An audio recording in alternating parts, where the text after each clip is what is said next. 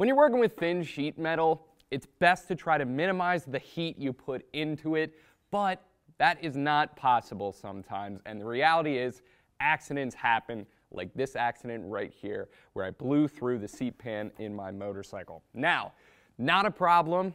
You don't want to keep going with this. It tends to open up the hole even more if you just try to keep welding it shut until you go and grab one of these. This is a copper backer. All you do, hold it to the back of that hole and then just zip up that weld. And what this is going to do is it's going to act as an area for the weld to sit on. If it gets a little hot, it's not going to drip down. It's not going to continue to blow through. It's also going to act as a little bit of a heat sink here. So once you get one of these held up to the back of the hole, it usually makes cleaning them up and filling those holes just a little bit easier. So let's flip this over and fill this thing in.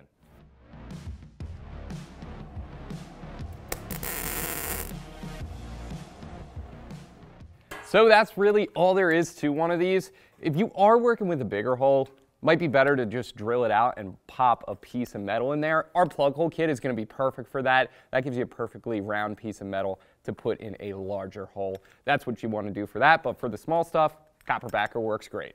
We're giving away a MIG 180 welder at 500,000 subscribers. Also, make sure you check out our channel. We do a ton of great how-to videos that you're definitely going to want to see. If you want to check out these products, make sure you check out Eastwood.com. And as always, thanks for watching. I'm JD. Keep it right here at Eastwood to do the job right.